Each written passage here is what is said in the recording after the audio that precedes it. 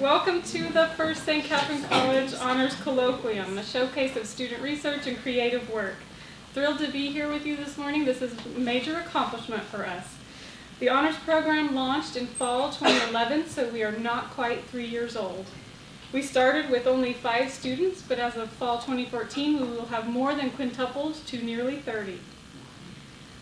We've had the pleasure of seeing them transform from shy, disconnected strangers to a community of affirming, collaborative, and challenging scholars and friends.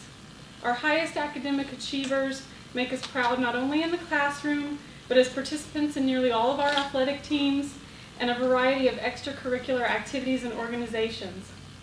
What you see here this morning from our students will undoubtedly impress you, but I want to highlight the tenets and goals of honors education so that you will fully appreciate their work as proof not only of their individual accomplishments, but of the success of the program.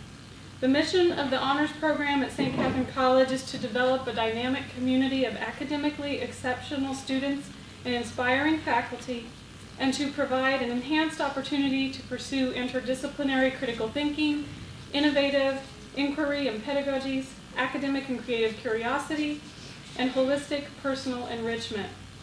Honors courses are different by design. The instructor of an honors course should not be the source of knowledge, but the facilitator of knowledge discovery. The students should not be regarded as recipients of facts or truths deposited by a lecturer, but as explorers and creators of knowledge.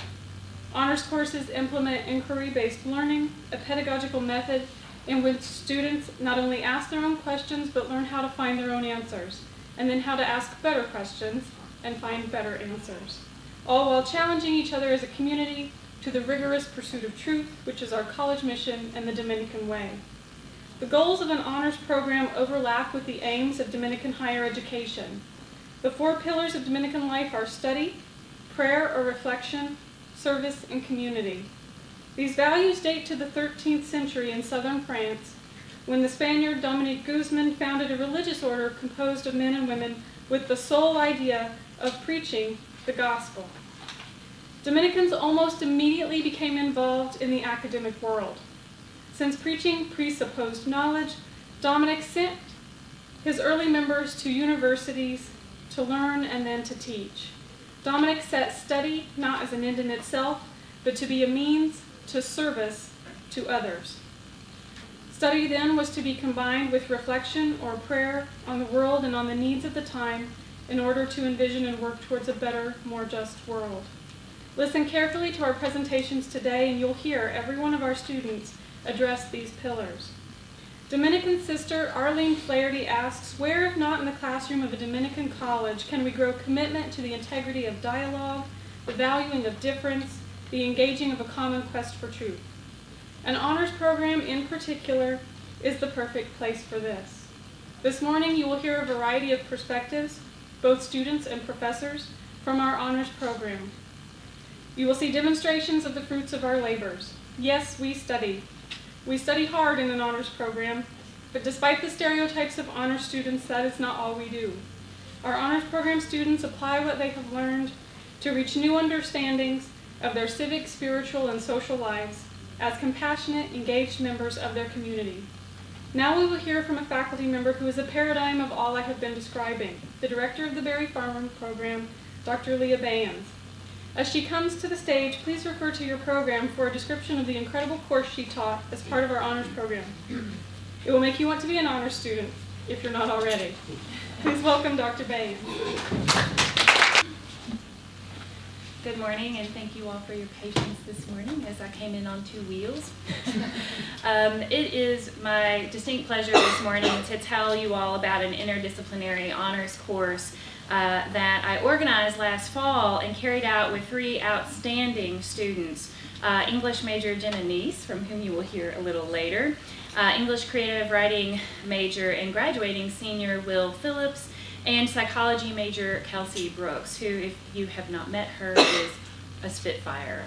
She's an unsung wonder. So this course was titled Digging Eco-Criticism, a practicum with readings in environmental perception and reflection. I have a predilection, as you can see, for long titles.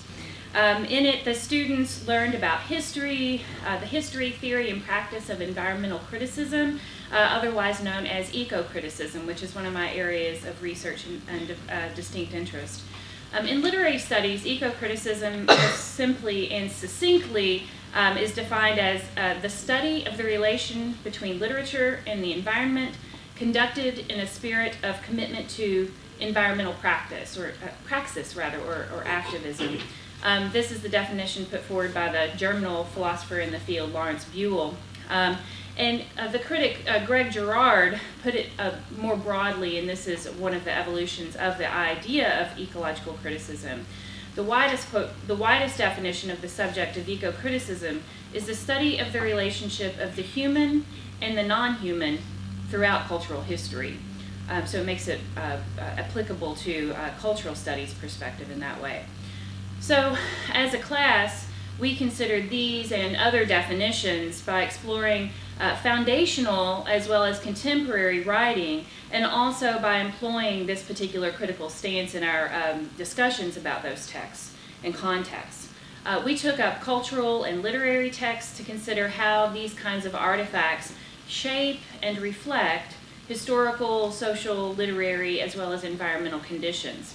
So to this end, we explored a variety of texts, literary texts, so more kind of what you might more traditionally think of when you think of text. So texts like Darwin's The Origin of Species, the Japanese poet Basho's haiku travel narrative, Annie Dillard's esoteric pondering of nature's God problems, as she calls them, in Wholly the Firm. If you haven't read this, I highly recommend it. T.C. Boyle's eco-apocalyptic novel called Friend of the Earth, which is quite a jaunt. Turkish novelist Latif Tekin's illustration of environmental injustice in a novel, a strange novel, called Burji Kristen. The translation of that is Tales from the Garbage Hills, so that gives you some sense where we went with that. To help navigate and understand these writings, we delved into literary and environmental theory by the likes of, and I don't expect you to be familiar with these particular theorists, but these are the real kind of germinal philosophers in this field. People like Cheryl Glattfelty, Joseph Meeker, Neil Everenden, and the environmental historian William Cronin.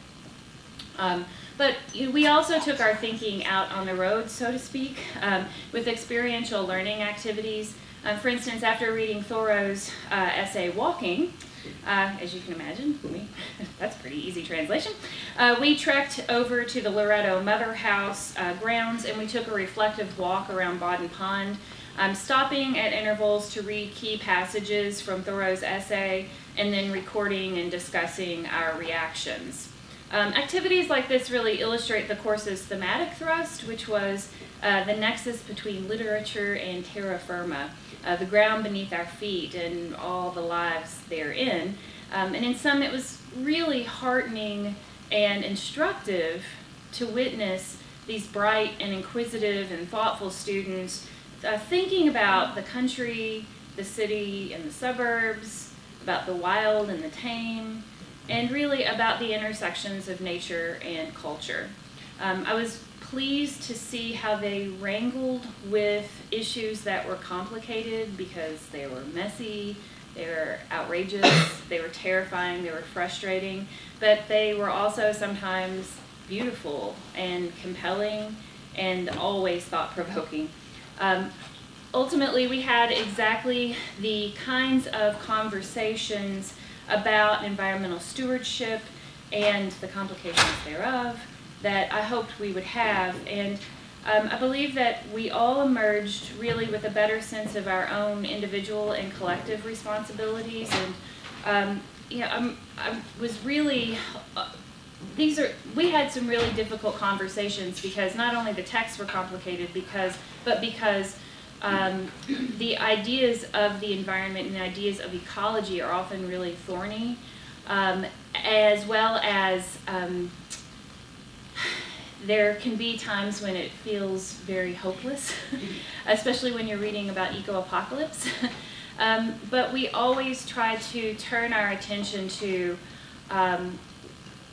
what was hopeful in the text, what was hopeful about the ways in which we might engage in our own kinds of not just reflective activities, but actually life commitment activities that would ameliorate some circumstances, but which would give us at least some means for moving forward and not being overwhelmed by some of the sometimes the very dire circumstance that we face with climate change, circumstances that we face with climate change, with local and industrialized food systems.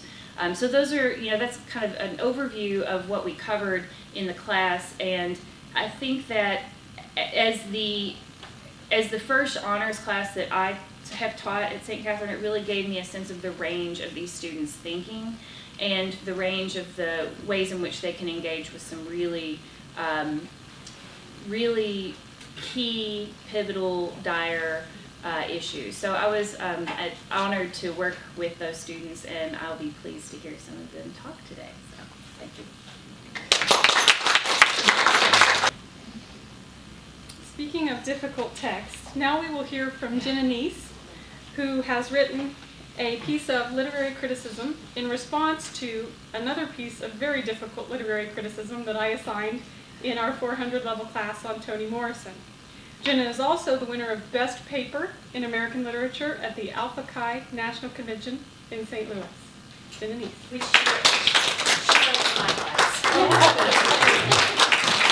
Good morning, everyone. As Dr. Tuttle said, I wrote this paper as part of her class about Toni Morrison's Paradise, which was absolutely nothing like I expected, and definitely broadened my horizons, I'll say that. The book's summary reads, Paradise opens with a horrifying scene of mass violence and chronicles its genesis in an all-black small town in rural Oklahoma. Founded by the descendants of freed slaves and survivors in exodus from a hostile world, the patriarchal community of Ruby is built on righteousness, rigidly enforced moral law, and fear. But 17 miles away, another group of exiles has gathered in a promised land of their own, and it is upon these women, in flight from death and despair, that 9 male citizens of Ruby will lay their pain, their terror, and their murderous rage. From the beginning of his article in response to Toni Morrison's book, Millard had me on my toes. He led me to examine the novel Paradise in a way that I had not prior to the reading of his article. Of all the things that I would have said about Paradise had I been asked, I had never considered it to be a particularly fantastical book, despite the notable supernatural elements throughout the text. But after reading his work, I've come to understand that while it's not a stereotypical fantasy novel, it does include many specific types of fantasy, such as political, sexual, personal, psychoanalytical, etc. The thesis that he provides in the introduction of his work is as follows. I want to demonstrate the validity of Zizek's claims regarding the concept of fantasy in 4 steps, ones that move progressively from the objective to the subjective, first by examining details of objective culture life, and as these exhibit political ideology, second and third by examining objects, events, and details of subjective implication of personal lives as they exhibit sexuality and its psychoanalytic implications, and fourth, by examining a combination of these in the process by which one central individual subject traverses the fundamental fantasy driving his life and reaches a point at which he divests himself of fantasy. Now that very daunting statement, once pared down to its most basic level, serves to inform readers that Millard's goal in writing the article is to simply validate and support Zizek's assertions about fantasy in 4 steps. However, for my part, I found the more distinct and concise theses that he provides at the beginning of each section of his work to be much more informative and beneficial in trying to gain an understanding of his objectives in writing. At the beginning of the section titled There's No Room for You, Millard says, in a first step, I want to look at how political fantasy may be imbricated in objects, language, and events that have no intrinsic political value. The following section, Sex, Nuns, and a Single Girl, begins with the statement, in a second step, I will consider how paradoxical may be sexual fantasy, not only within a human subject, but also within a pretentious domicile, riddled by fear and desire. A Man and a Woman, the third section in the article, begins in a third step closely related to the second. I will consider the implications of the impossible sexual relation as it materializes between two subjectives in the novel. Subsequently, in Walking Barefoot, Millard posits, in a next step, I want to suggest how a subject and a narrative might move through or beyond the fantasy. And the final section, Crossing and Crossing Off Fantasies, leads off with, in a final step that incorporates Deacon's move, I want to suggest that there is a sense in which, for a writer, closure in a narrative is itself a version of traversing the fantasy, of crossing and crossing off the interlocking motifs that constitute a story or a novel. While the vast majority of what he had to say was incredibly interesting as well as puzzling to me, I think I found most intriguing his position on one of the characters, Gigi, that he addresses in Sex, Nuns, and a Single Girl. He refers to her as the pivotal figure amongst the convent women, and Millard suggests that she is the exception, for she not only seems relatively undamaged sexually, but she is also the one woman found in the convent at the time of the assault who may remotely be said to represent that excessive sexuality feared by the men of Ruby and by the nuns. This notion fascinates me because while each of the women could be construed as a pivotal character in the text, and each of them has an important position within the dynamics and the hierarchy of the convent, I had always personally constructed that hierarchy as placing Consolata Sosa at the top. She's the kind of mother figure who welcomes many of the men. And until reading his interpretation of Paradise, I had never given any substantial thought to the amount of discrepancies between Gigi and the rest of the women in the convent, or really the discrepancies between any two characters for that matter. I was much more focused on the union that the convent itself had brought them to than the individualities and differences between these characters. And I had certainly never looked at the distinctions between each of the women from a perspective specifically concerned with their sexuality. A close second of my interest in Millard's take on the novel, which was the concept of a distinction between an object and an object cause, which he discusses in A Man and a Woman. And from my limited understanding, this stemmed from the theories of Zizek, which is about all I can tell you about it. While Millard's writing throughout this section gets pretty convoluted, the idea of a necessary differentiation between an object and the why behind your desire for that object seems like a pretty obvious idea, and yet it never crossed my mind personally. We as humans have a tendency to think of what we want not in specific terms of why we want it, but rather to link the two and use generalized logic such as, I don't know why I want it, or I just want it. When asked to identify a reason as to why we want any given thing, most of us would be unable to provide an answer that would truly satisfy that question in its entirety. And Millard implies that the relationship between the two is not so much an observable, identifiable thing, but is a subconscious justification that, for the most part, we never feel the need to investigate or qualify. He applies this to the relationship between two of the major characters, Consolata Sosa and Deacon Morgan. Fascinating and aggravating was the way in which he uses Consolata as an example of this, reasoning that the object cause of her desire for him is not Deke himself. He submits that Consolata finds herself attracted to Deacon, at least in part because of the similarities in his persona and that of the Brazilian men who had sexually abused her when she was a child. He writes, for Consolata, the object cause, an obstacle, is precisely Deke's repetition of those hyper-masculine figures from her childhood, who represent both fathers and molesters.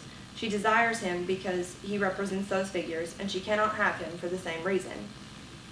This idea that Deacon is no more than a sort of reincarnation of the type of men that she had been sexually involved with prior to that, regardless of the fact that it was a forced involvement, and had come to associate with the sex act and sexuality as a general rule, is relayed in Millard's statement. Indeed, hope may be the very thing fluttering in Consolata, but the flutter seems more likely a revival of ancient, nearly forgotten sexual urges. The thing she loves in him is the one that she unconsciously recognizes, though she does not recognize it as a thing of her unconscious, and it is that which she finds and that to which she responds. Millard's address of the convent massacre in Sex, Nuns, and a Single Girl was also especially stimulating to me, insofar as he observes the event from the frame of mind that the massacre as a political act must somehow have a sexual base, that is, as a matter of sexual enjoyment as much as of political behavior. As reprehensible as the murder, or possible murder, of these women at any rate, it never occurred to me that there could be a sexual component to this crime. You just think of it as horrific violence and move on. It's without question a brutal and horrific act on behalf of the men of Ruby, but that it could be a psychosexual sort of crime stemming from a conscious or unconscious desire of these men to wipe out the women for the sheer fact that they were sexually intrigued by them, or, as is more clearly insinuated in the novel, intimidated by their sexuality, had not dawned on me personally, but that seems to be what Millard is suggesting. Lastly, his construction and walking barefoot of deacon and steward as a microcosm for the entire population of Ruby was a curious concept to me. It in no way is this hard to fathom. It's got substantiation all throughout the text, and it's not difficult to envision. It makes perfect sense when you think about it that, as Millard writes, Morrison establishes the Morgan twins, married to sisters who look even more alike than do the twins, as the parts of Ruby who stand for the whole. The massacre at the convent could easily be seen as the tipping point, the moment when the seemingly unquestioned convergence of the twins' viewpoints, as well as those of the town, become fractured and divisible. It is only after this event that we see with clarity the dividing line between the townspeople who look upon the actions of the men as heroic and those who see the depravity that they have been brought on by their peers, population of the town with absolutely no exceptions, including the Morgan twins. And to that point, both microcosm, deacon and steward, and macrocosm, Ruby itself, had been united, at least as far as was visible to the outer world. And it is this one particular occurrence that the perpetrators never stop to reconsider the repercussions of that drives a wedge between the two halves of the whole in both cases. Moreover, the schism created between deacon and steward humanizes deacon and leads to what Millard refers to as his traversing the fantasy. It is through this happening, more than any other, that deacon comes to recognize the differences between he and his brother, and ultimately gains the understanding that the shame he saw when he looked at his brother was the shame he felt for himself. Morrison writes, "It was as though deacon had looked in his brother's face and did not like himself anymore." The emotional implications of this are astounding to me, and for myself, deacon's redemption of sorts was the only thing at the end of the novel that left me feeling as though there could be any amount of hope for the town of Ruby. In addition to the material on which Millard based much of his assessment, works of philosophers and psychologists such as Freud and Zizek, with which I was for the most part fairly unfamiliar, he also posited throughout his article several ideas of his own that I had never given any consideration. His aforementioned perception of Gigi, the novel's inclusion of fantastical elements, though in unconventional and highly academic ways, including what he ascribes to Morrison as her own traversal of fantasy to her establishment of closure in the novel, were things that I had certainly never before ruminated on. And reading Millard's article, I can say with certainty, expanded my understanding of Paradise as a text and led me to consider the text in a variety of unprecedented ways, though it did so without calling into question many of the determinations that I had made for myself prior to the reading of his work. Thank you.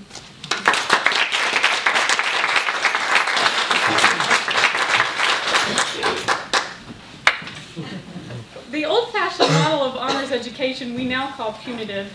It used to be that you took honor students and gave them extra work or harder work, and we no longer believe that's beneficial, but sometimes it's a fine line between assigning them more sophisticated work and harder work, and each student in that course had to pick a piece of literary criticism and respond to it. As I was prepping the night before, knowing that Jenna had chosen that one, I was just sort of shaking my head at myself thinking, why am I making them suffer so? I'm never guilty of underestimating them, but I sometimes pick things that are too hard. But I was validated entirely because Jenna came in and blew us all away and did such a wonderful job with a very difficult text. Next, you get a little bit of relief. Jenna writes the kind of stuff I like to write, but I know that's not everybody's cup of tea, so we're going to have a wonderful break.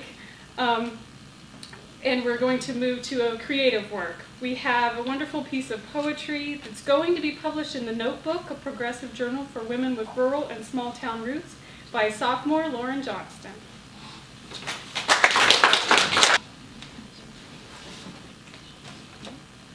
Good morning, everybody.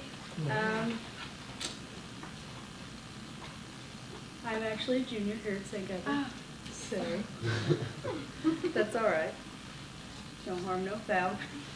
I'm here today to read a piece that I actually submitted to The Notebook. And first off, I'm going to tell you a little bit about The Notebook and what it is and its importance to this area. And hopefully it can interest some of our honor students and possibly other students here at St. Catharine.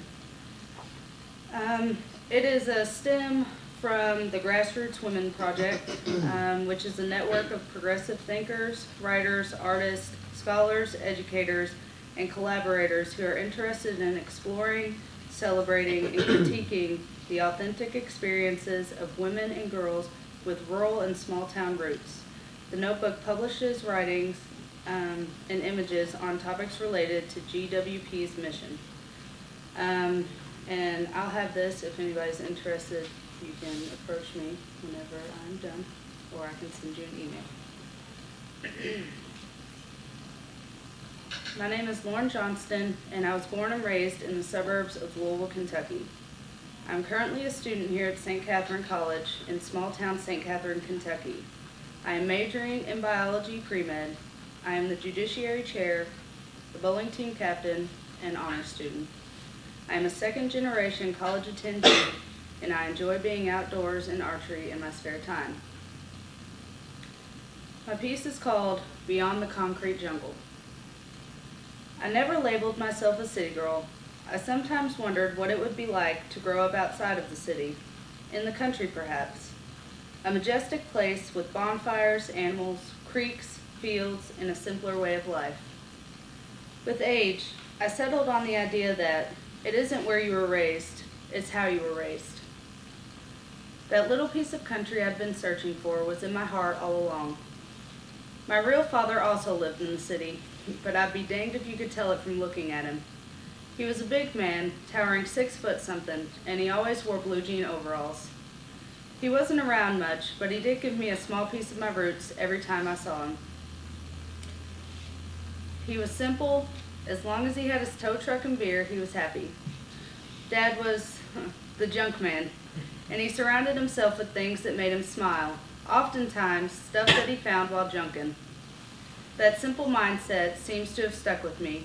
I don't worry much, I don't want for nothing, and I do what I can. This is my country. My stepfather also helped me come to terms with where my heart stood. He taught me how to shoot a bow when I was about 6 or 7. This became a hobby, a new favorite activity, but in the city, there are limitations. You had to have enough space, a target, a place where nobody would get hurt. We didn't get to shoot but a couple times a week, but that didn't change the way I felt with that bow in my hand. It was just nature and me for a moment, my country. When I was a young girl, I had many friends that loved to explore with me. We would take off day in and day out and go to the floodwall ditches and catch crawdads, fish, and tadpoles. This was our creek, and this is where most of our time was spent. Traveling along the rim of the subdivision through tall grass to the big old tree that stood at the corner of "Here we go" and "Come on, guys." We would shimmy our way to the bottom of the concrete-lined trench and begin our expedition, wading through weeds and small trees that had grown up through the cracks. Down another concrete slope we would climb, where the 2 trenches met at a T. Our favorite direction to go, left. That's where the mud, sand, rocks, and water held the most life. The water would collect enough for us to swim, even though there was a perfectly good pool in the backyard. I preferred the adventure, the raw sense of being one with nature. In the winter, we would go ice skating down there and walk for miles through the snow to the biggest sledding hill we had ever seen, dubbed Devil's Hill. This was our country. I was always allowed to be who I wanted to be. I wasn't very girly, I didn't like makeup, nail polish, or tight clothes. My mother allowed me to embrace what made me comfortable. She never treated me like a doll, trying to dress me up or beautify me. Most of my childhood photos were of me running around naked with the biggest grin on my face. I was allowed to be me and think for myself. I didn't have to fit a stereotype, and I learned to enjoy my life exactly where it was. I had created that majestic place right where I was, with bonfires, animals, and even a creek. Home is where the heart is, and my heart is in my little slice of country.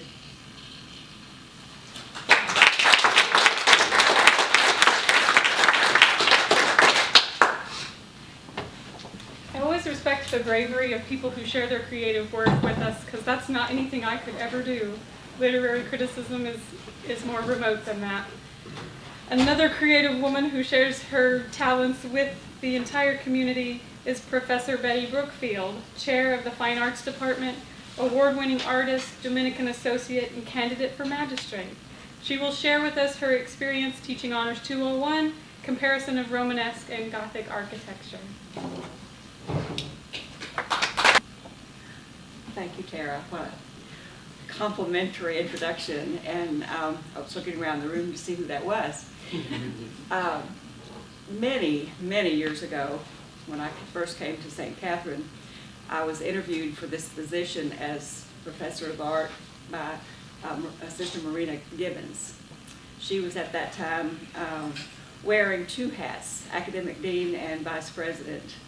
We were without a president at that time, and when I had no idea what to expect when I came here.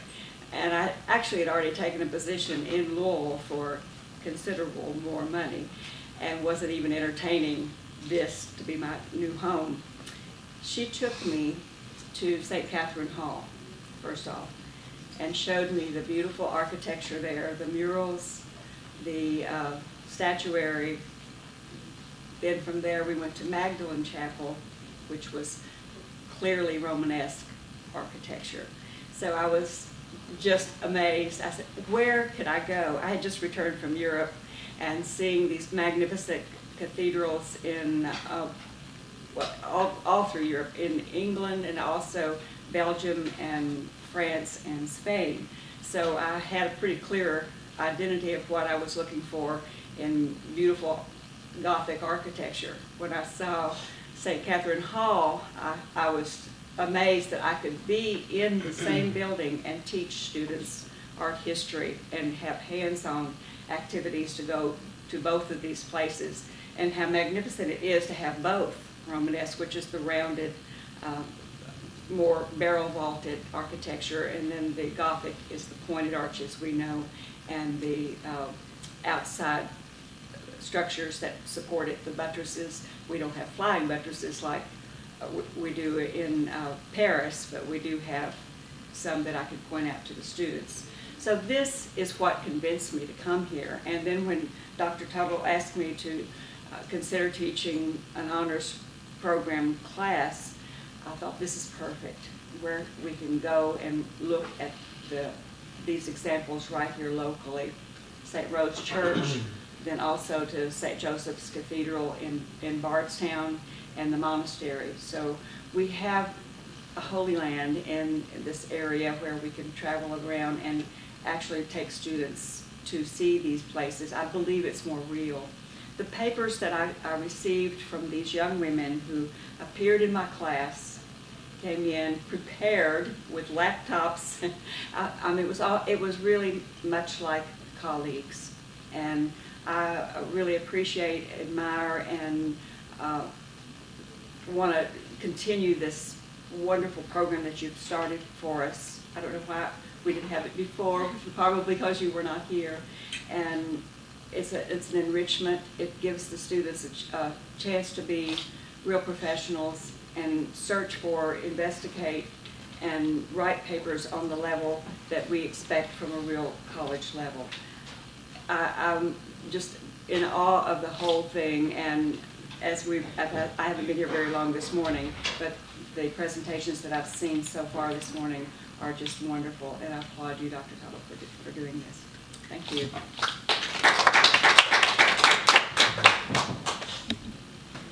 Prepare to have your implicit biases confronted as you welcome the irrepressible Marshall Barrett.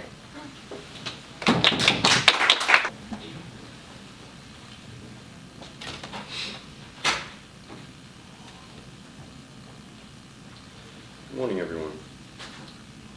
This essay is about a problem that I see in modern society, and I can't really even say modern society because it's been a problem for a while, but it's been brought about more modernly. There are a few rabbit trails that I chased during this paper, but stick with me because it all comes together eventually.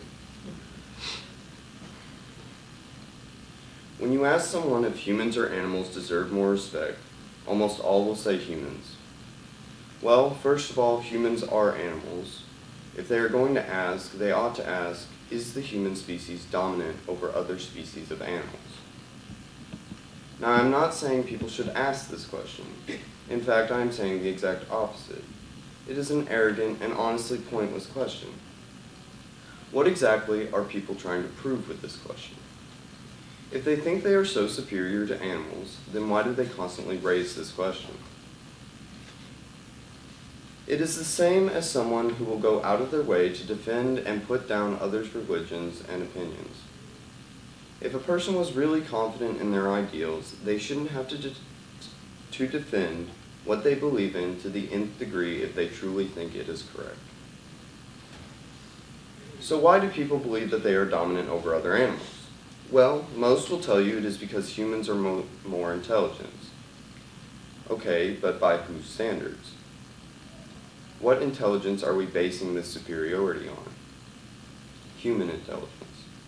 So we have this notion that we are smarter than animals based on our own intelligence. Well, that's kind of stupid, isn't it? This is similar to saying that out of two cars of the exact same model, one of them has superior drivability because one of them is red while the other is yellow. It is funny that this same comparison could be used as a metaphor for racism or any type of bigotry, because, in a way, it is similar. Yes, a majority of people understand the place of other animals and can appreciate them for that. But anything more than that in the treatment of animals is apparently irrelevant. People put domestic abuse over animal abuse almost every time. And I know what thought crossed all of your minds. It is just an animal. I have grappled with this thought a lot, and it still crosses my mind every time I say it. This thought comes about for the same reason that the members of a pride of lions cares more about and will put the treatment of their pride before anything else. So some would ask, Marshall, what is your point in all this? You brought up a point of objection and immediately said that it was fine. My point is that this would be perfectly fine if humans were like a pride of lions. But we are not. We cannot seem to care for our own pride. We made up different races based on cultural differences, which is fine, but having done this, we have further distanced ourselves from the fact that we are all animals. In fact, we have gone one step further and are forgetting that we are all humans. You are American, Mexican, Asian, Canadian first, but human second. So if we cannot care for the members of our own species, what right does anyone have to say that abuse outside our species is acceptable at all? This brings me to my next point, war. War is a human invention, and we seem to be proud of it for some god-awful reason. Animals do not have war. They have territorial squabbles and fights over mates and food. But if you want to make the defense that they do, all I have to say is, at least they have a reason. If you take a step back and look at any war we have ever had, you will see how pointless they all are. We are constantly destroying ourselves over material gain and hate for one another. Other animals fight to live. That is it. They avoid confrontation at all costs, yet we seem to love and lust after confrontation and violence. The recent Iraq War is a good example of this. Whenever I hear this in a discussion, I will inevitably get to the question, why did we have this war? And I will get the response, because we had to. And that doesn't really answer my question. When I get any kind of reason, it usually involves 9/11, the obtaining of oil, and because the Iraqis were in possession of WMDs, of which I will discuss all three really quickly. Yes, 9/11 was a terrible tragedy in our country, but going to war only creates more bloodshed. The pilots were also not Iraqi, so I don't know why we went to war there.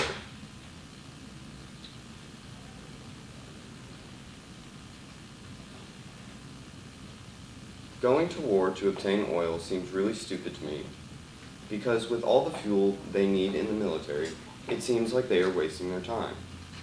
And what better way to prevent Iraq from using WMDs than to go and attack them?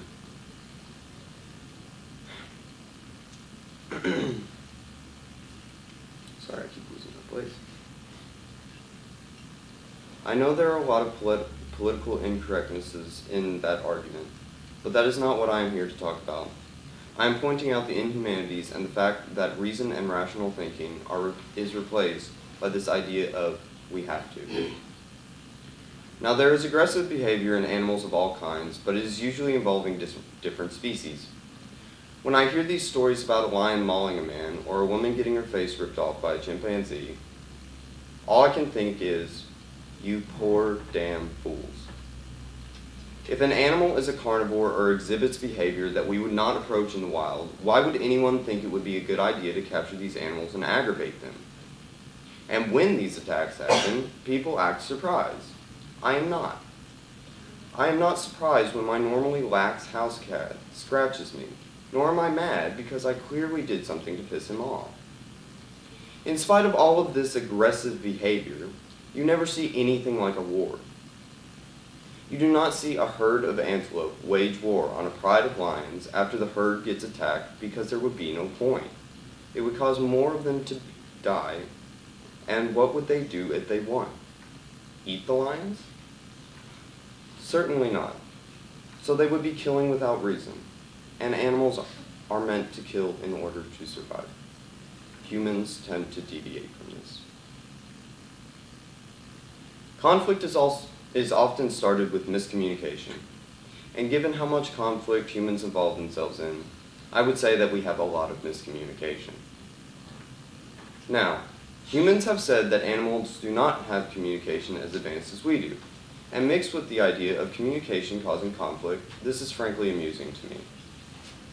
Communication is a transfer of information between individuals through any means they have, and humans have chosen primarily speech. Animals clearly have not, and that is why we think that we are above animals in this way. So let me really paint a picture for you all. Our idea that we have superiority in communication is that we can speak and understand one another. Furthermore, an animal's lack of communication is based on the fact that we cannot understand them. Therefore, we say that they have no way of communicating. However, if someone comes up to me speaking French, I will have no idea what he is saying due to the fact that I do not know French.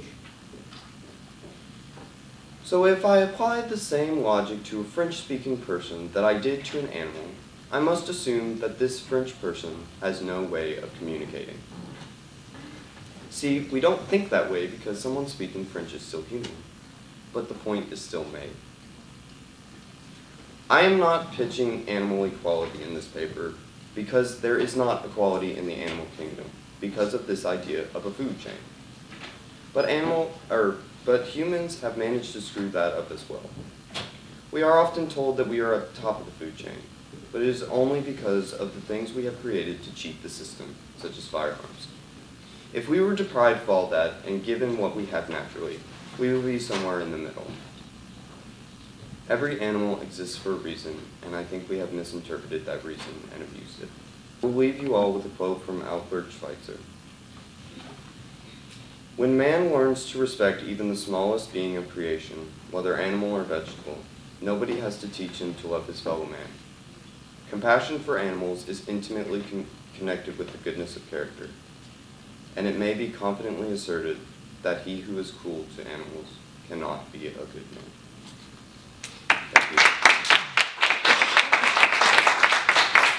Marshall in class because, as you can see, he's not afraid to speak his mind, and he always asks questions I could never predict, keeping me on my toes. This next professor's brilliance is equally matched by her caring, generous heart. She's also the mother of award-winning honor student Jenna Neese. Please welcome Professor Nora Hatton, Chair of Business Management and CIS. Good morning. I'm going to avoid the microphone if that's possible. Are you good? Okay. It is a pleasure. It's been a pleasure to grow an honors class, to develop this course, and then to execute it. And we are about 3 weeks from its completion, so I'll let you know after that how it turns out, really. But for many years, I have been a student of a particular author, Margaret Wheatley. About 15 or 20 years ago, she wrote a book called Leadership in the New Science, and it takes the emerging understandings of the new science, quantum physics, which was new not that long ago, students, believe me, it really was, and chaos theory and such, and she brings that into analogy with the business world. And I found that fascinating, and over the years I've been blessed a couple times to hear Dr. Wheatley speak. I've had lunch with her and gotten to really drill her with my own questions. So as an academician and as a lifelong learning student geek myself, her work fascinates me, and I've really enjoyed interacting with one of my heroes. But it's not something you would normally teach in a management class, so I've kept it aside for my own enjoyment. And when Dr. Tuttle was recruiting folks to consider teaching an honors class, I thought, would we have students who would find that juxtaposition as interesting as I have done? And I thought, well, let's just pitch it and see. You know, so I pulled out some other authors' work. Dr. Barry Oshry, who writes the book we're finishing right now in our class is written in poetry, not iambic pentameter per se, but it's certainly in prose. It has as many graphics, like little stick figures. He is an artist and a theorist, and pulls that together with that management integrative understanding, and it's again fascinating to me. The final author we will read is the work of John Cotter, who is known for developing a pattern for change, implementing change, and it has been applied in lots and lots of business situations. One of my favorite examples that I've used over the years is in higher education circles. So we have Cotter, who is known for his understanding of change, Dr. Wheatley, whose connection to quantum physics and chaos theory is very evident in her work, and Dr. Oshry's special connection to living systems theory. So I tried to map out, okay, we can't tackle all of science, and I am not a scientist by trade. So how can I do this in such a way as to really inform their conversation and build on what they already know from within the field of science? So what I've done is focus on the ability to analogize, to draw comparison. And so their work, their actual final assignment, each student is assigned a specific theory. Jenna's assignment is living systems theory, and they chose these themselves. Kelsey Brooks, Dr. Tuttle mentioned earlier, one of our softball players, has a game today, is why she's not with us. Kelsey chose chaos theory, which is one of my personal favorites, and Will Phillips, who is my son-in-law, conversely, it's an interesting dynamic in that room. His topic is quantum physics, and because we did not have a fourth student, but I wanted to make sure we brought it in there, I've done a little reporting back to them on fractal geometry. And so we're looking at these kind of metaphysical, out there theories that come from very different worlds. But we spent the first 2 weeks learning about basic business, a crash course in Business 101. Here's the terminology. Here's what a sole proprietorship looks like. Here's what the role of a governing board is, and so forth, so that we could marry that, and they would have enough understanding of the business world, pull that with this scientific understanding, and that their focus is on creating the analogy. And I think that's what Dr. Wheatley in particular does exceptionally well.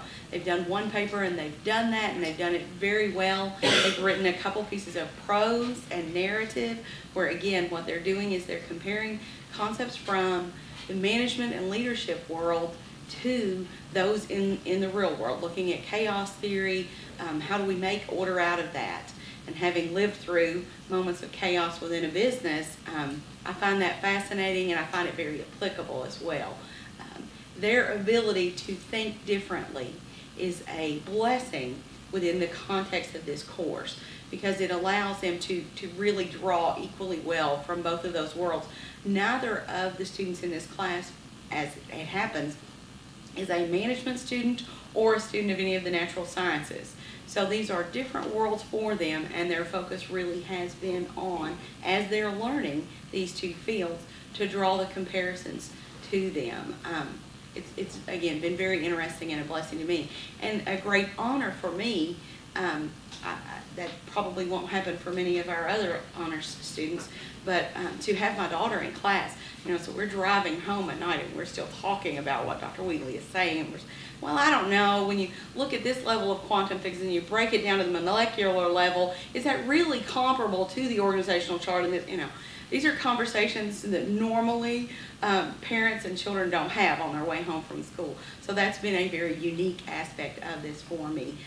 I do hope to teach the course again and see some of these younger faces in there and extend this conversation. Great job today, and I appreciate being involved in it.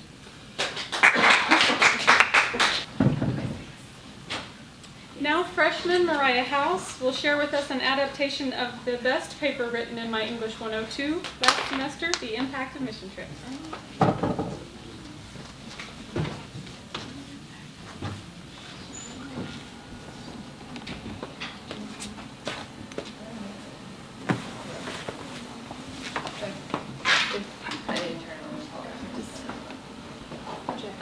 Just some background on this paper that I wrote for her. This was my first English college class that I took, and whenever she told us that we were writing an essay, she just simply said, just write an essay, write about what you want. That made me panic, because I've never had that before. I've had a prompt. I've always had a prompt. And so I went back to my room that night and I was thinking, what am I going to write about? What am I going to write about? And in that moment of panic, I was just like, she's one of those professors. She's one of those evil professors that's just trying to trick me. She's trying to play mind games with me. I know what she's doing. But then I kind of calmed down and just realized, no, she's literally just giving me freedom. She's giving me freedom to write what I want to write about. And I thought about it and I thought about it, and I went back and forth, because typically in these situations in high school I would just write about soccer. I'm a soccer player, I'm passionate about it, I like it, I'm good at writing about it. But then I was like, no, what am I really passionate about in my life outside of that? And then I realized it was mission trips. I've done mission trips for about 5 years now, the past 5 years, every summer. And I like to tell people that's, whenever I'm on a mission trip, that's where I'm in my best mental state. So that's what I decided to write on.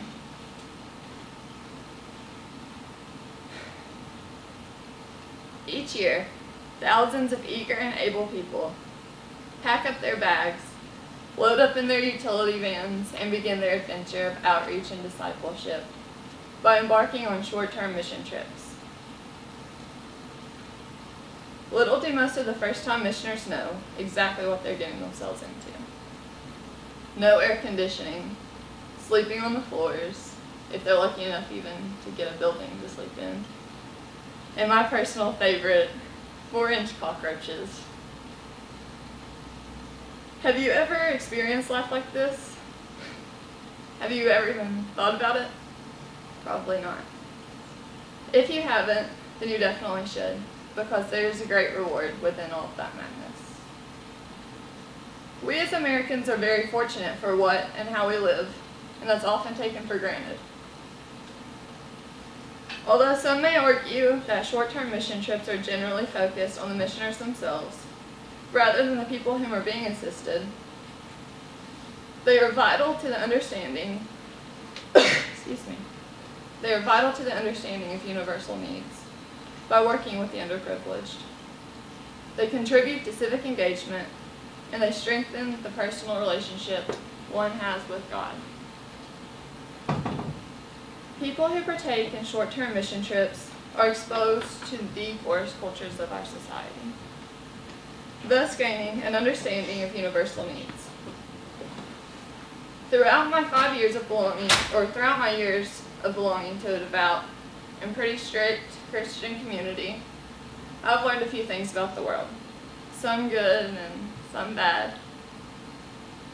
We're told that when we are young to go out and serve others and proclaim the gospel with good deeds. Says children were rewarded with doing such things like picking up toys and just being nice to the other kids. But then we have to grow up. What about when we do grow up and begin to really open our eyes to what those demands call for? Sure, we'll see the pitiful children on the infomercials and send them $20. But is that where the good deeds and services should end? I don't think they should be. Paul Jeffrey states, according to Don Tatlock, coordinator of the CWS program in Honduras, if housing was the sole priority, church leaders could ask folks to just stay home and send the money that they're going to spend on those airplane tickets. What's more important are the relationships they build with the poor and what they learn about why these people are poor. By giving up their time and their money to come so far, they're conveying a sense of love that pays off and increased self-esteem and encouragement among all of the villagers. Tatlock is right on point in this statement, because mission trips aren't all about the physical labor that you have to execute, but also about the social benefits you share with those that you are helping. Giving them examples of helping others will most likely motivate them to want to carry on your practices. The encouragement you give them for 5 days that you're there could last these people 5 years. This being said, it is also a lesson for the missioners themselves. We often take for granted what we have and how we've attained it. We sometimes look at the poor and assume that they're poor solely because that they're just lazy or they're unself-aware. That's often not the case at all. Whenever you go out on these mission trips, you typically come to realize that the underprivileged have faced very hard times, and they've grown up in these poor standards of living, and that's really tough to come out of. When missioners come to realize this, it creates a sense of empathy because we can all relate to hard times in some ways. Then that empathy can be turned over into something much, much, much, much more. A sense of love for humankind. I'm going to stop and kind of show some of the pictures that I've taken from the mission trips that I've actually been on.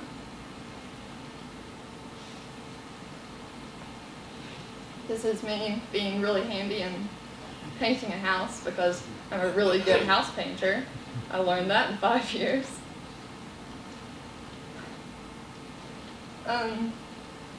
This guy, his name was Sean. I think I met him, I might be wrong, I want to say that I met him in Nashville though.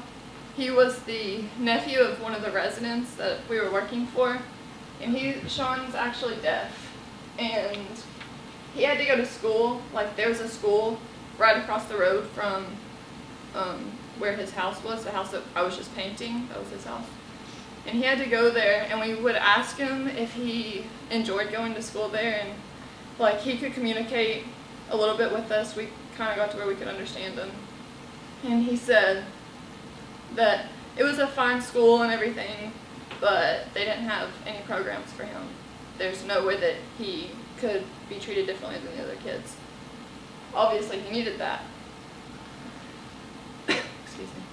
About halfway through the week, whenever we pulled up one morning to finish painting his house and everything, we looked up and he was standing on his porch with a paper in his hand. And we were like, what is Sean doing? Because he, like, you have to know his personality. He was a goofball. He loved to just like play around and throw footballs and stuff. He was so fun and nice. But we were like, what is he doing out there, standing there with this paper? So we go up to him and we're like, Sean, what's in your hand, buddy? He was like just holding it up. He couldn't even speak. He was crying. He was so excited. And so we were so confused. We grabbed the paper and I read it out loud to the group. He got accepted into his state's school for the deaf and blind, and he made the football team there. And that joy was just so amazing. Like, because I think about my opportunities that I get. I didn't wake up for high school every morning like, oh yes, I get to go to high school today and learn, but that's what he's doing now. He wakes up every morning with a smile on his face, so excited that he gets to go to a school where he can actually learn. I'm not that good at picking up garbage, but that seemed to be what I was most useful for. They didn't like when I painted, apparently. This was in Toledo, Ohio. We worked downtown at a school with the underprivileged preschool children. They got to go here to school for free, and they got, every day when they would go home, they got like these packages, and we didn't really know what they were at first, and no one explained them to us, so eventually someone asked one of the teachers, they were like, what do you all put in the packages? And she said that it was food for that night, because the kids, they typically don't have enough food to eat that night, so they feed them all 3 meals a day. This little girl taught me one of the most important lessons so far that I've gained from mission trips. And that's, if you're working with children, always pack an extra pair of clothes. Because like pretty much anyone who, whenever I walk into a room, she just got really excited to see me and she just peed all over me. Yeah.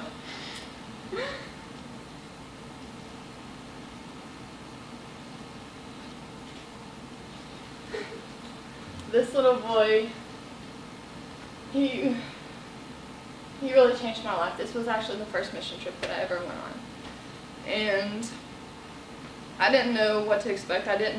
I'm from the country, I'm from southeastern Kentucky.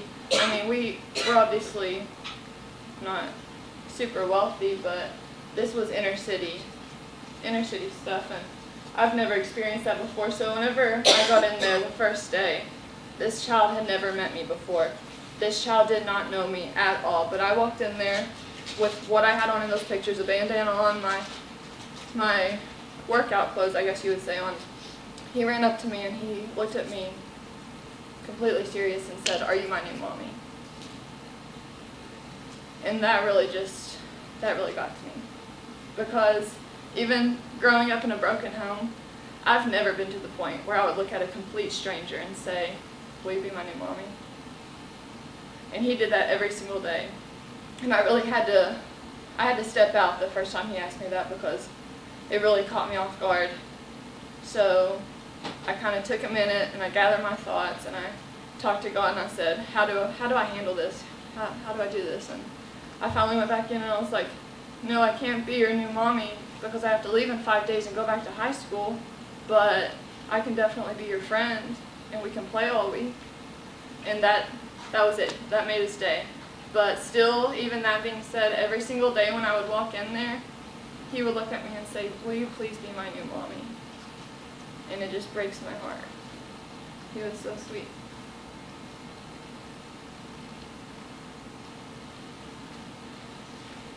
Getting back to the essay though. Changes caused by missionary work aren't all necessarily spiritually based. Attending a short-term mission trip can benefit you socially as well. Studies show that those who attend short-term mission trips are more likely to be more engaged citizens. For example, drawing on a nationally representative sample of U.S. adolescents, our research demonstrates that participation in religious short-term mission trips significantly differentiates the civically engaged from the non-civically engaged.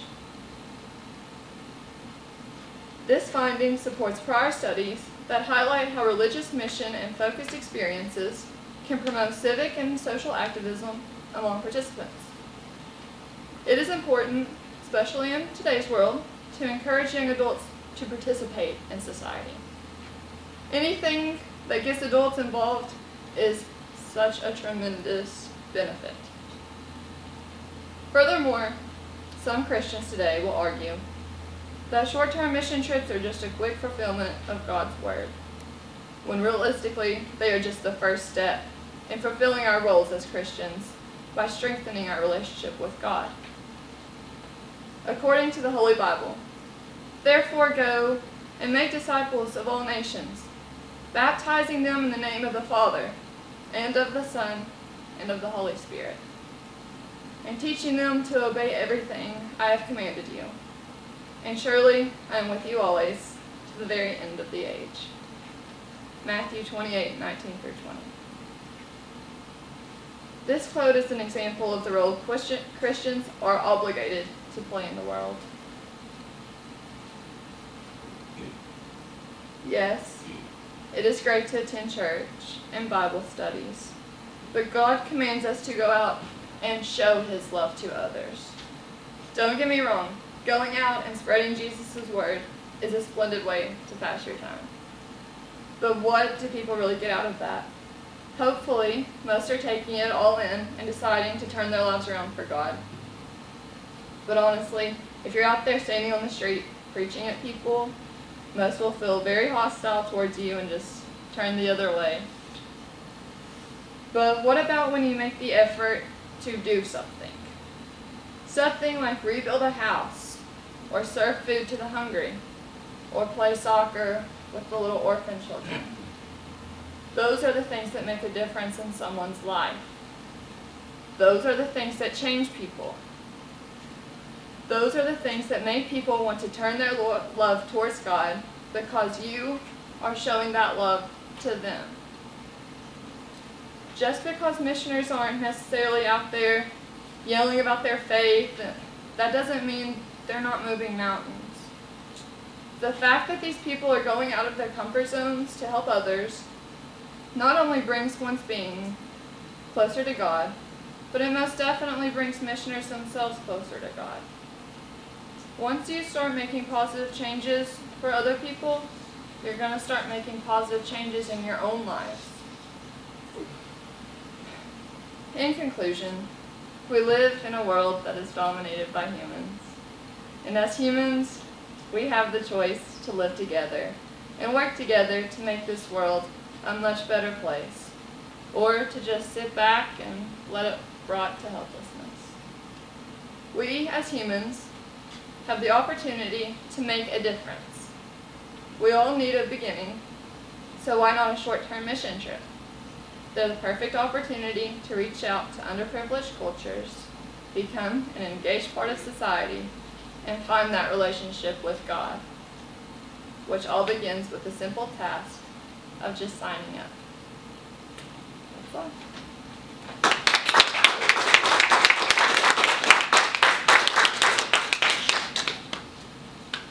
That Mariah mentions the word freedom because I do try to give my students freedom. Their instruction was to write about something they're passionate about. And the young women who are getting ready to come to the stage, we were talking about this 2 nights ago in our first honors class. We did try to extend the freedom to choose some of the course content to the students, but often that results in paralysis at first. As Mariah was mentioning, what does that mean? I can write about anything I want, because even giving them the instruction, write about something you're passionate about, that's still very, very broad. And of course, I get some papers on Duck Dynasty or baseball, which that's fine, but then I also get someone like Mariah who is connected to her passion and does beautiful work. The next professor is a person just like that, connected to her passion, and she has worked incredibly hard in preparation for this colloquium and for her honors course, Honors 202, Voices, Dialogue, Praxis, and Global Justice, and has given the honor students an incredible experience this semester. She's even going to be taking 5 of them to Denver in June to present at the Rouge Forum Conference. Please applaud her efforts and welcome Dr. Nancy McCrary. You know, this is the first honors course that I've taught at St. Catherine's, and as I reflect on my experiences teaching Honors 202, which is formally called Contemporary Thinkers, so it's a study of contemporary thinkers, I'm reminded that teaching and learning is an interaction in which both teachers and students learn. At best, teaching, the lines between teacher and learner blur, and we all grow. It's an incredible gift when that happens, and it's when I most love teaching. And that's what happened in this course. The next presenters are 5 students, and they continually remind me that I have so much to learn. I even dare to say they're probably smarter than I am, which they're certainly not wiser or older, but they're smarter. They have incredible potential. They have done an incredible job, and I'm so proud of them. These young women have studied a range of contemporary thinkers, struggled with diverse perspectives, and made meaning by personalizing new ideas.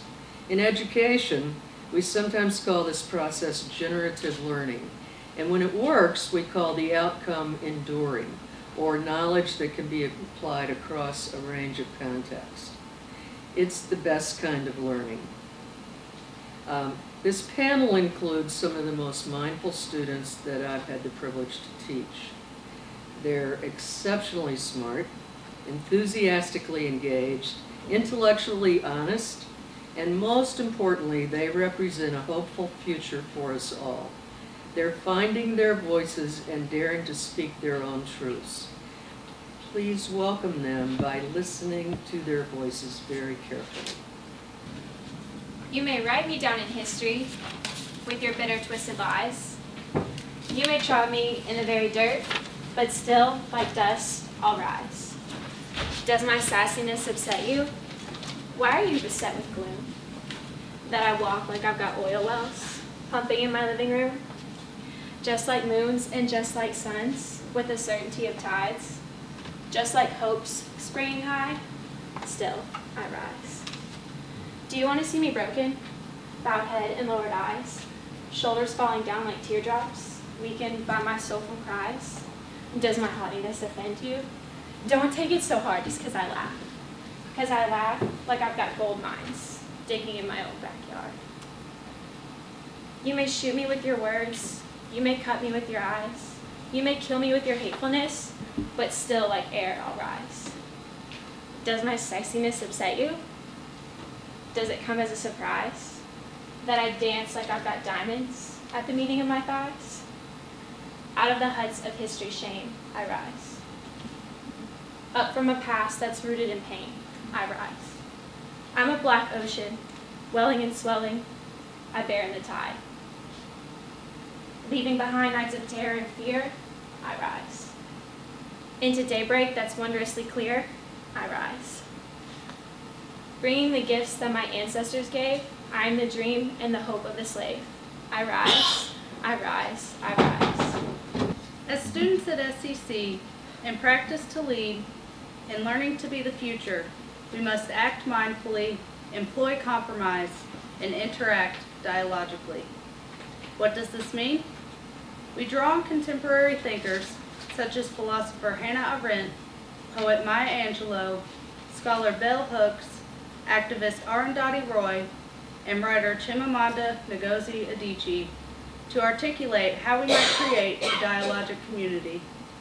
In such a community, people allow themselves to open their minds to the ideas and thoughts of others. We will each cover a specific contemporary thinker and means of how they show these ideas and how we can alter those to create a better community at SCC. And now we will begin with Rebecca Sands, who will discuss the importance of voice through the ideas of Maya Angelou.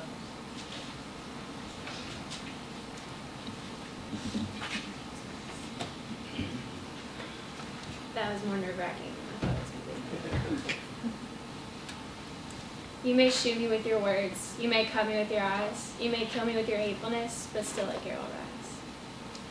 Born April 4th, 1928 in St. Louis as Margaret Johnson, Dr. Maya Angelou was raised in both Missouri and Stamps, Arkansas.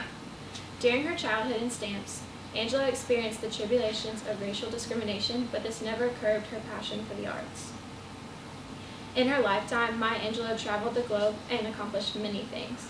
In the 1950s, she toured Europe, where she studied modern dance. A year after recording her first album in 1957, she returned to the States to reside in New York, where she joined the Harlem Writers Guild and performed in an off-Broadway production before writing and performing in her own. In 1960, she uprooted again and headed to Cairo, Egypt to be an editor for an English weekly publication. Not yet done with her travels, she then moved to Ghana to teach at the University of Ghana's School of Music and Drama, in addition to working as a feature editor. As if mastering French, Spanish, Italian, Arabic, and a West African language was not exciting and impressive enough, Angela's studies abroad allowed her to collide with Malcolm X. This collaboration allowed Angela to return to America to assist in building Malcolm's Organization of African American Unity. But shortly after her arrival, he was assassinated and the organization fell through. After this tragedy, Dr. Martin Luther King Jr. asked Angela to serve as Northern Coordinator for the Southern Christian Leadership Conference. MLK's assassination in 1968 left her devastated. But through this came even greater beauty for Maya Angelou. It was in this time period she began work and published her renowned novel, I Know Why the Caged Bird Sings. Flying through the world of film and television as well, Angelou's literary publications reached to 30 best-selling pieces of work. However, my purpose for being here is not to tell you that Angelou has served on 2 presidential committees, received countless awards, 3 being Grammys, and even composed and read a poem for President Clinton's inauguration. It is instead to relate the trials and achievements Angelou has experienced with those of the modern-day student.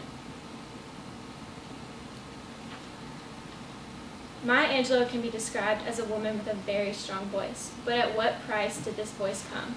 To say that Angelou rose from racial discrimination is an understatement, because all those who are familiar with her biggest piece of work know this to be only part of the reason she became such an influential woman in her life.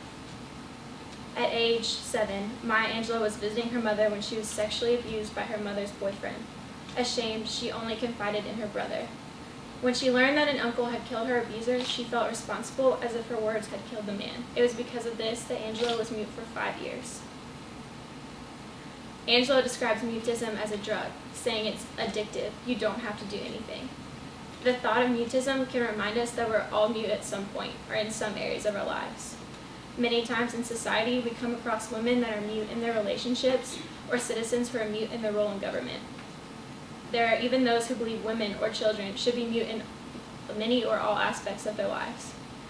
As a very opinionated person, I could not imagine not being able to verbally express my thoughts and emotions. Something intangible is lost when you can't hear someone say the words, I love you. Passion is taken from angry words, and sorrow is not always detected. To be mute for 5 years drastically increases the amount of everyday or milestone life experiences that became more difficult for Angelou and countless others who are mute in the world today. As a college student, I've come to realize how important having a voice really is. We're our own community, and without communication, a society cannot function. One of the best examples of the necessity that is the college student's voice is advising. At this level of education, we're choosing our paths for the rest of our lives. During advising sessions, sometimes students are given detailed scripts of what their academic college experience should look like. Freshmen, in particular, rejoice at the help of their advisors. However, some advisors are more like decision makers for their students. If as students we're not able to make the decisions to achieve our future goals on our own, how are we to truly achieve what it is we are after? If as a biology major, I am instructed to take classes that do not interest me or fit the pre-professional study of veterinary science that I'm currently involved in, am I using my time and energy in a beneficial way? I'm an advocate for well-roundedness, and I'm under no impression that colleges should not require general education classes, but in our college years, we reach a point where our main and sometimes only focus is pointed directly ahead at our future goal. Having set one so high myself, being achieved high grades in my science-based classes in order to be accepted into Auburn's veterinary school by the end of my junior year, my sights have been set on my future since I received my high school diploma in 2012. When students encounter these overly helpful decision-making advisors, how is this any different than mutism? Advising is supposed to be about helpful pushes along our ways and ideally more negotiable than many of us have encountered. Too many times students have left their meetings feeling pushed down rather than forward and disappointed with their lack of choices. Maya Angelou felt as if her words had killed a man, and the way she worked towards a redeeming image of herself was to be mute. While we can all agree that her words did not kill the man, or that stripping herself from all verbal expression was not the best choice, I think it's something that most all can relate to. In particularly when we, as students, are feeling repressed by our advisors, we are feeling muted in our choices. These choices are supposed to be mine to make, for my future. Does the society and community want to mute college students? Is that their main goal? What is to gain from muting our future doctors, teachers, and government leaders? Let us be mute no longer so that we can break open the cage and succeed in our lives in all the ways that are important to us as individuals. Let students be heard in their choices so that they are not accustomed to mutism in the stretches of their lives. I ask not to mute myself for 5 years, but to be heard with my urgent voice, the voice of the college student.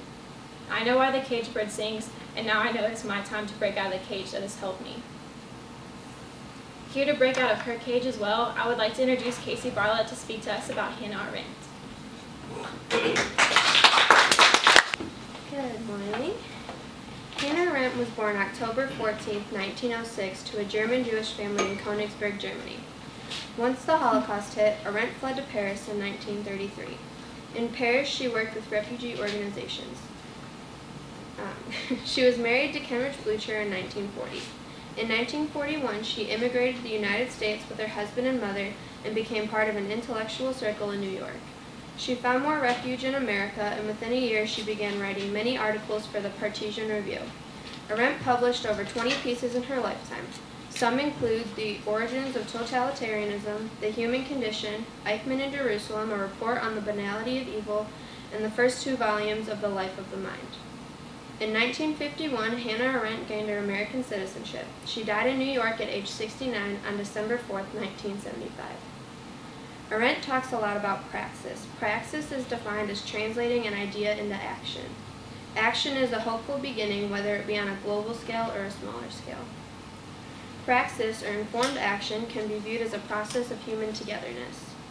Arendt viewed it this way and conceptualized a participatory democracy which stood in direct contrast to the illicit forms of government today. Arendt also stressed that action is one of the fundamental categories of the human condition which constitutes the highest realization of the vita activia. Vita activia is defined as a life lived in action and active involvement in the political arena. What does this mean? It means that through Arendt's thinking, our action puts us above the life of animals but below the life of gods. It separates us also with the 2 other fundamental activities, labor and work. Not only does Arendt talk about praxis, but she also speaks about mindlessness. Hannah Arendt is famous for her book, Eichmann in Jerusalem, A Report on the Banality of Evil. She tells us that evil comes out of mindlessness. A good example she gives us of this is Adolf Eichmann. He was one of Hitler's men from the Nazi war and Holocaust era. She followed his trial in Israel where he was faulted for obedience and not thinking. This accumulates to mindlessness. Eichmann was a joiner, not intelligent, not mental, and not psycho. He simply did as he was told without thought. A mindless act is doing and thinking something, A mindless act is doing without thinking, and it is something many people do multiple times a day. Not all mindless acts are bad. It could be something as simple as brushing your teeth. But the ones that Hannah Arendt focuses on are the bad ones. These acts could be something such as following orders without consciousness or consequence like Eichmann did. Controversy is something that Hannah Arendt dealt with a lot. The controversy over the Holocaust, for example. The main thing about controversy, whether it be between 2 people or a community, is to figure out how to resolve it. But how do we maintain it? It seems that action is something in which many colleges such as SEC struggle, especially with regard to students' voice. For example, promising to act on a certain student's suggestion and request. Too often, college administrators and other staff make concessions in response to students' concerns, such as promising a needed policy change, and fail to follow through. When such promises are made to students and not kept, students feel disregarded, unimportant, and frustrated. Yet college is about a free exchange of ideas, learning to think critically, and growing into adulthood. Ignoring what is important to students silences them in ways that do not build confidence, nor does it promote self-efficiency. Learning to resist what is wrong, to refine one's voice, and to speak truth to power is not advanced by hollow promises. In sum, college students need to be heard and their ideas respected. Too often, however, college administrators seem threatened when students speak up, point out inconsistencies, and resist or protest practices that negatively affect them. The question is really, how are they to learn, refine their voices, and think critically when their ideas are ignored or suppressed? All of these critically thinking women have contributed great ideas and created change in people's thinking, not overnight, not without practice in safe environments, and not through unkept promises. Another figure who talks about issues regarding voice is Arundhati Roy, and here's Lauren Johnston to speak about her. Oftentimes, people in power make decisions on behalf of those who they believe don't know what they need. They jar up every voice but their own, shove them to the back of the shelf, and forget they even exist. Sadly, this is the reality of many countries and people. I don't plan on giving a history lesson here, but I want you all to recount the recent injection of democracy into Afghanistan and Iraq. Neither country welcomed the idea or the implementation. It has been 10+ years since the war on terrorism began, and we are now seeing the effects of the seeds that were planted. The trees of this labor were expected to produce ripe, edible fruit, but instead, rotten fruit has since dropped from the tree rather than being plucked.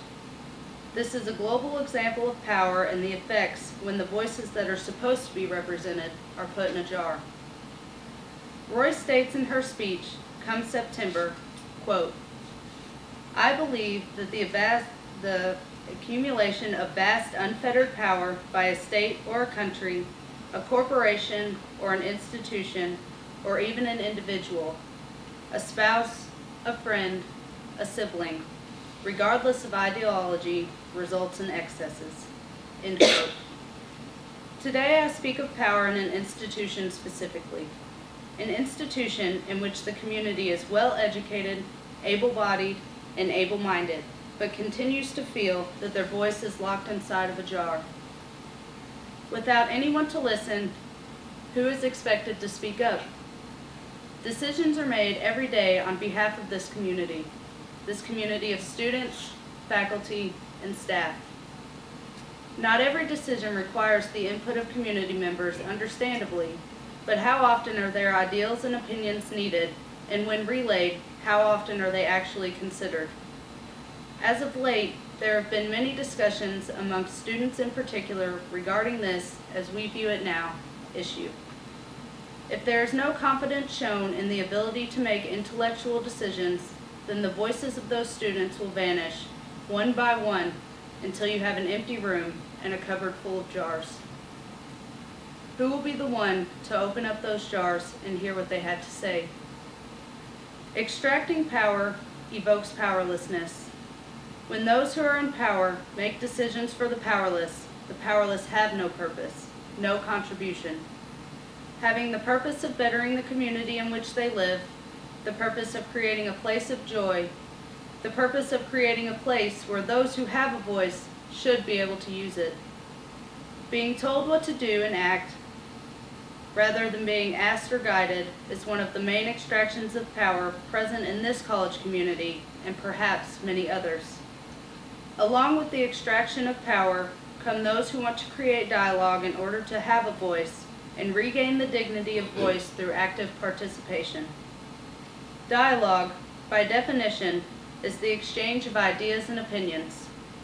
Creating a dialogic community begins by having an open mind regardless of whether or not you agree. Being dialogic allows everyone to have a voice with the guarantee that it will not be silenced even in disagreement. Having a dialogic community allows voices to be heard, minds to be changed, and the free exploration of ideas. Unfortunately, the mere relay of information is not considered dialogue. If we are to become a true dialogic community, many minds must be opened up to listening and at least hypothetically promote new ideas and critical thinking. There is a long road ahead, but our future depends on it.